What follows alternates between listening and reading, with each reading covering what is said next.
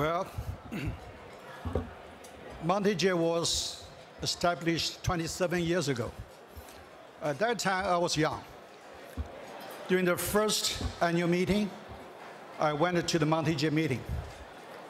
I felt that this is a good organization which we can devote our time and our energy to it. I was born in Taiwan, Taipei. I like this organization. I have joined this organization for 27 years.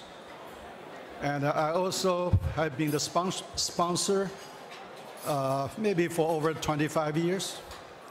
But anyway, I don't want to say too much because I feel that Monte Jade has up and down. Sometimes we have difficulty, especially there are less and less young people from Taiwan to Silicon Valley. So we have a little bit problem, but the good thing is we recover from that.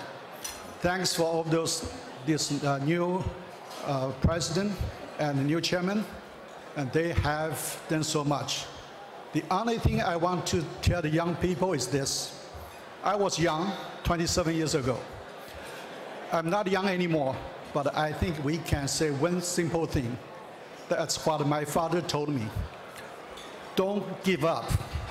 The victory comes at the last 5 minutes. Let's work together and fight for it. Thank you.